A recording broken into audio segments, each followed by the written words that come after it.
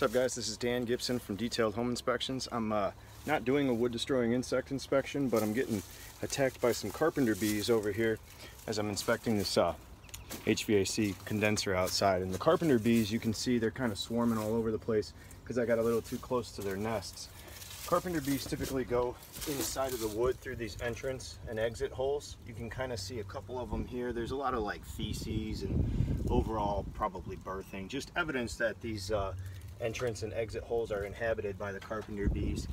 The number one thing you want to do is, in order to get rid of them, is consider spraying first.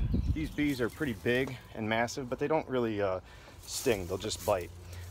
First you want to spray the entrance and exit holes or contact like a licensed pest control operator, and then seal these entrance holes back up with like a silicone.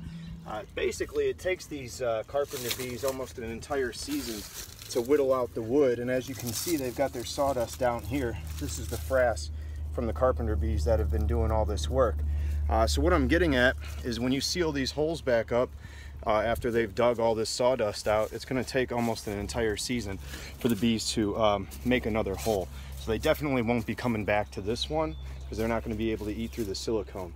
But number one thing is, if you've got carpenter bees, you want to get those exit holes sealed up and also have them sprayed. Otherwise, be on the lookout for carpenter bees in any kind of a wooden structure, especially fences, homes with wooden siding, or any homes that have a lot of shade from tree cover. This is Dan Gibson from Detailed Home Inspections, and I hope you got a nice up close and personal view of some attacking carpenter bees. Thanks.